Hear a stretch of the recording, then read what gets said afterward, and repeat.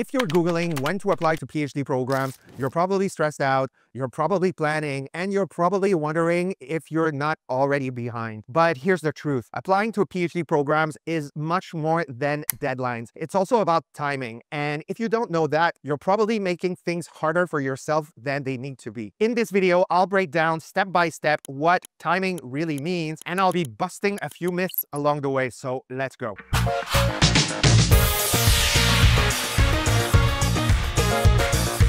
Hey, welcome back to my channel. I am Philippe Barr. I am a former professor and a graduate school admissions consultant. If you're new to this channel, this is a channel where I give you real talk about applying to graduate school. I give you tips that you can't find on program websites or on Reddit, and that actually make a difference between getting rejected and getting admitted. So if that's what you need, feel free to like or subscribe. I post on a weekly basis on anything related to applying to grad school and how to thrive as a graduate student. If you are applying to a PhD program, you probably know that deadlines are around December 1st up to January 15, and a lot of people focus on that date. They circle it on their calendar and they use this date as their North Star. But the reality is that the strongest PhD applications I have seen, in my opinion, are pretty much focused on timing. And timing is a bit more than just a deadline. It's actually a strategy. This is how you plan to get your recommenders, ordering your transcripts online, and refining your statement of purpose. I've worked with many people in the past, and I must tell you, most of the people who focused on deadlines are usually stressed. They usually upload at the last minute. They usually scramble to get recommenders and to get their transcripts, while people who actually focus on timing actually go through the application process much calmer, much more organized, and much more focused. And that's what I'm gonna walk you through step by step, how to build your timeline backward so that the deadline isn't scary and looming over you, and it just becomes the day where you submit your application in full confidence. Before we even start, let's bust the first myth. And I see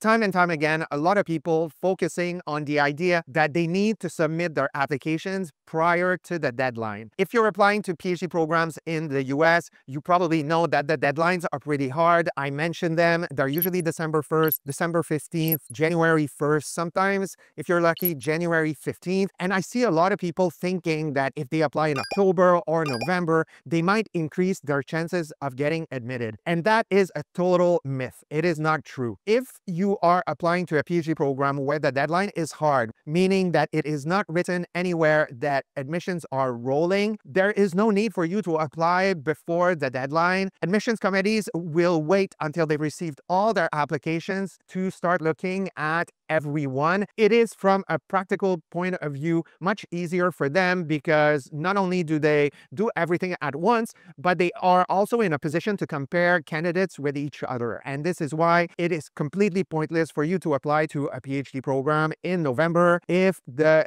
deadline is January. However, if you are applying to PhD programs in the UK, for example, and sometimes in Canada or somewhere else in Europe, you might see that they have rolling deadlines. So you are invited to apply throughout the year, and they usually provide a hard deadline, which is the end of the admissions cycle. If you are in this situation, it might be a good idea, since rolling admissions means that people are gonna start accepting people as they come. It might be a good idea for you to apply earlier. But that being said, the overall goal of applying to a PhD program is for you to have the best application possible. So if you are in this situation, I wouldn't necessarily rush it, and it would be a really bad idea for you to apply earlier. All this to send an application that is just so-so. So really focus on sending the best application possible. Okay, so now let's start building things backwards. So if you are 120 days or even more before the deadline, prior to December 1st, 15th, or January 1st, the first thing that you should have ready is your CV and your research interests. Why? Because your CV and your research interests are two elements that gonna pretty much act as a backbone backbone of your application because you will use your CV and your research interest as you start approaching recommenders, for example,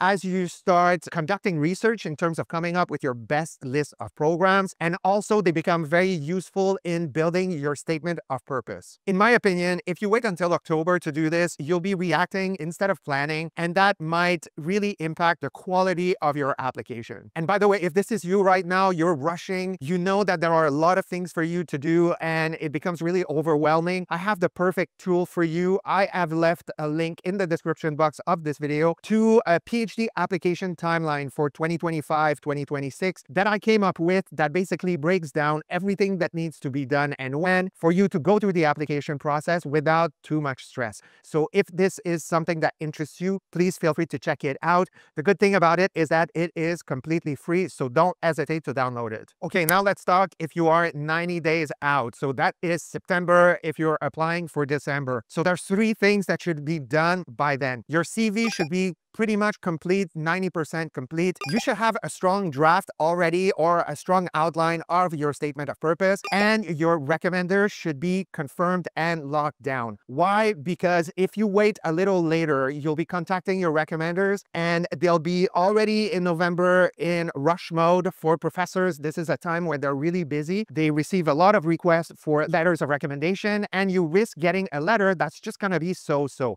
It's important for your recommenders to be already contacted, for you to have an exchange with them and to have built a bit of a relationship with them to make sure that you have the best letters possible. The statement of purpose is the same thing. It's important to think that your statement of purpose should not be a rush job that is produced in early December. This is something that admissions committees will pick up on for sure, and that could really drastically impact your application negatively. In other words, 90 days before the deadline is the time where you stop scrambling and you start shaping. From here on, it's about refinement and not rescue. Okay, time to bust another myth. A lot of people think that they can work on their statement of purpose a few days before deadlines, and this is completely wrong. Based on my experience working with PhD applicants, I would say that 70% of the people I work with have already applied prior year and did not get in. And I could tell you that 90% of people who got rejected because they rushed their statement of purpose. So it's really important for you to plan your time so you come up with the best essay possible. As I've mentioned in other videos time and time again, this is the first thing that admissions committees look at. You don't want to come up with something that's gonna look rushed. Please don't let that be you. So now you're 60 days out, it's probably October, and you're wondering, what should I be doing? Well,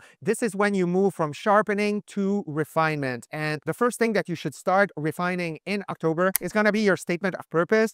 As you've probably seen in other videos of mine, the statement of purpose should be tailored for each school. And it's really important that it is done, because if it's not, it's going to be read as a template, and that's not going to work for you. The second thing that you should also focus on is getting your transcripts. It seems like something that is quite easy to do, but sometimes it can take a few weeks before it gets sent to the school, etc., etc. So I always encourage people to start reaching out to registrar's office to make sure that they receive their transcripts on time. It's also important to lock your writing sample if it is part of the application. A lot of PhD programs will require a writing sample, and if you want to do edits, if you want to toy a little with it so that it really aligns with your target program, this is the time to do it. Finally, something that I see tons of people forgetting, especially when I talk about the statement of purpose, is seeking input from an outside pair of eyes. I see too many applicants keeping their statement of purpose so close to their heart until the last minute. And in my opinion, this is the worst way to proceed. So in October, it would be a good time for you to seek out somebody to take a look at your statement of purpose. There's nothing like somebody who has never read your text to point gaps in your demonstration, and they might be also able to provide you with insight on what pieces are missing, what parts of your statement of purpose are not clear. So this is a good time for you to identify somebody who has authority in the field to take a look at your statement of purpose. And believe me, you won't regret it. This is really what makes the distinction, in my opinion, between a statement of purpose that's just okay and a statement of purpose that gets you in and that gets you money. So now you're 30 days out, it's November. What should you be doing? Well, you're done refining beginning, so it is time for you to start polishing. So this is when you polish your statement of purpose based on the feedback you got. And this is also when you start cleaning up the formatting. And this is also when you need to do something that's gonna be really important for you. Believe me, you'll thank me for this. This is when you start populating the portals for each applications. It is very time consuming to do, first of all, because although they require a CV or a resume, they usually ask you to fill this information by hand. So just multiply this by 6 or 7 programs. It's super time consuming and especially boring. So this is one of the reasons why you should start populating this portal at this moment in time. It's also when you'll be entering the names of your recommenders, so they will receive the prompts to upload their letters of recommendation. You will include their email, etc., etc. And most of all, portals are also surprising in many ways. I've seen tons of PhD application websites that pretty much list that you need to send a statement of purpose, a CV, letters, etc., etc. And when you come to the portal, you find out that they need a personal statement, they need a diversity statement, there are extra questions, etc., etc. So in my opinion, November is the best time for you to start looking at these portals because they require a lot more work, and you definitely don't want to get a surprise at the last minute and finding yourself in the position of writing entire essays a few hours before deadlines. So now it's rush time, 10 days before deadlines. What should you be doing? Well, this is the time when you start uploading the stuff in the portal. They might require a PDF format. It might become very complicated if you wrote it on a Word document to upload it in PDF. Sometimes the formatting is not the same. I've seen a lot of people pulling their hair at the last minute. So you should start uploading all your documents during these 10 days to make sure that everything is set before you press send. Believe me, submitting 5 to 10 days before deadline isn't all about strategy. It's mainly about peace of mind. Okay, one last myth. A lot of people rely on the fact that they have until 11:59 before the deadline to upload their information. Believe me, this is the worst decision for you to take. I've seen so many times some of these portals having a glitch at the last minute and seeing people not being able to send their documents on time. So make sure that you have a lot of time in front of you so that you can really submit not only the best application, but that you can actually press send and make sure that it is received on time by your target programs. Well, that's all, folks. I hope this video was helpful to you in some kind of way. If it helped you getting less stressed about the process, feel free to like or subscribe. As I said, I post videos on a weekly basis, and it will also help other people who are in your situation to find this video. If you are in the process right now of applying to PhD programs and you want to share your experience or you have questions, feel free to drop a comment in the comment section. I read everything and I try to answer all questions I get. Again, thanks for watching this video, and I will see you in the next one. Bye.